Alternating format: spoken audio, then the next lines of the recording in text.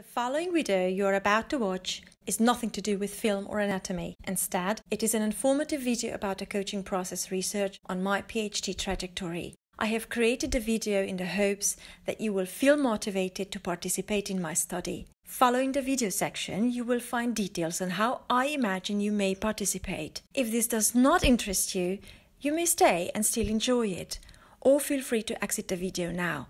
I'm looking forward to your participation to help progress the professionalization of coaching and the enhancement of coaching knowledge in the service of our clients and client organizations.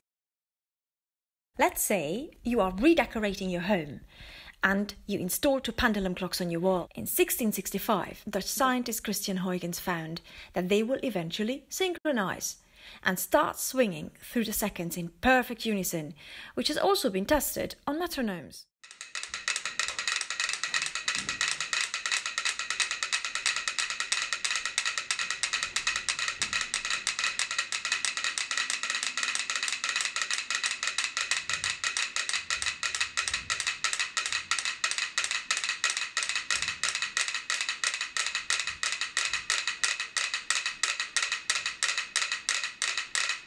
It is as if it were no longer possible to recognize the pendulums individually.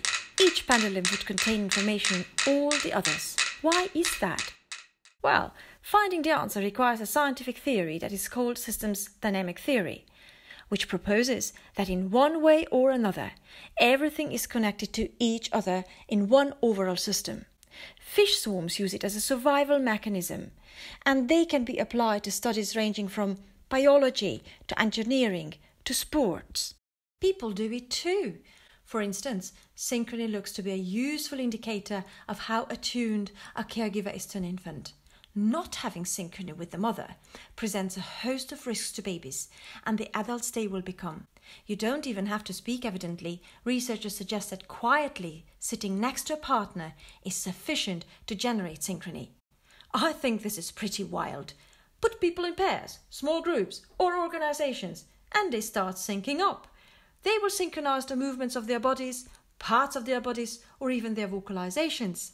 However, interpersonal coordination is not to be confused with mimicry, which refers to the imitation of others' actions and thereby entails a time lag.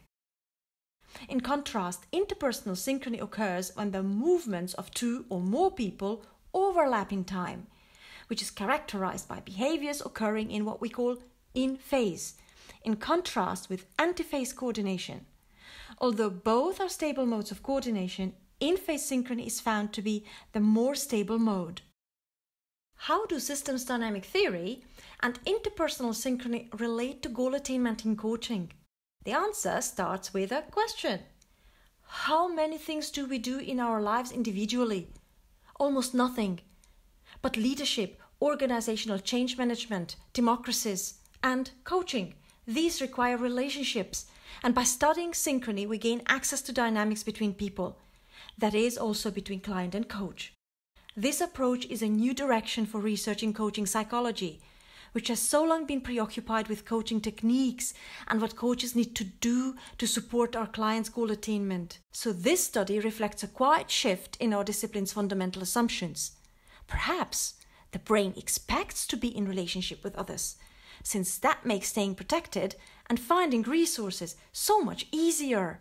The earliest and best documented variety is behavioral synchrony. It is also the theme of this study. But of course, interpersonal synchrony is not limited to behavioral synchrony, but includes synchrony on neural, physiological, and affective levels. However, our focus is on synchrony via whole body movement, feelings of trust and closeness between people. In coaching, trust and closeness are found to be 2 main predictors of coaching effectiveness. So the state of play is that interpersonal synchrony has not been studied in connection with trust and rapport in coaching yet. What's in for our clients and client organizations? Who cares? Organizational psychologists, for one, think that it may enable groups to mitigate the free rider problem and more successfully coordinate in taking potentially costly social action. So the capacity to establish interpersonal synchrony is fundamental to human beings because it constitutes the basis for social connection and understanding. That's why troops march in formation and churchgoers sing in unison. Choreography breeds closeness. For good or for ill in a relationship, synchrony magnifies whatever dynamics are going back and forth between people. So what's the issue? The vast majority of existing research in coaching and other social sciences investigating relationship dynamics is associative. So it's hard to tease apart what causes what. Are couples in fraught relationships escalating their arguments because their synchrony levels are high? Or because their partner just isn't listening? Or a combination of both? Or something different?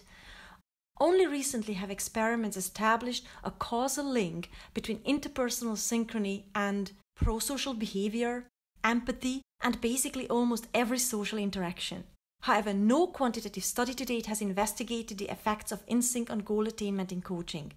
Furthermore, little is known about the variables that directly or indirectly influence interpersonal synchrony's potential effects on social outcomes, including clients' goal attainment.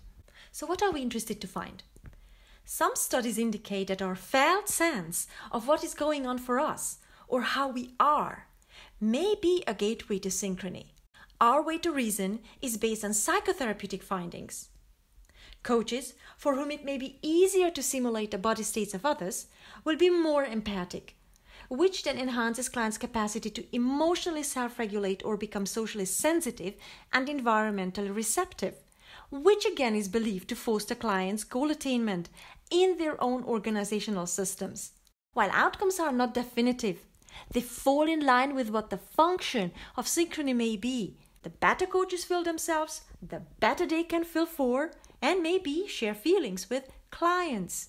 This is being more as a relevant skill for both the coach to enable the client to feel attuned with them, and the client to self-regulate and thus attain their goals beyond coaching. So we want to investigate the extent to which synchrony strengthens the coach-client relationship and the strength of the coach-client relationship as measured by motion energy analysis as an objective means of measuring whole body movement is likely to create sustainable outcomes for clients in their organizational systems.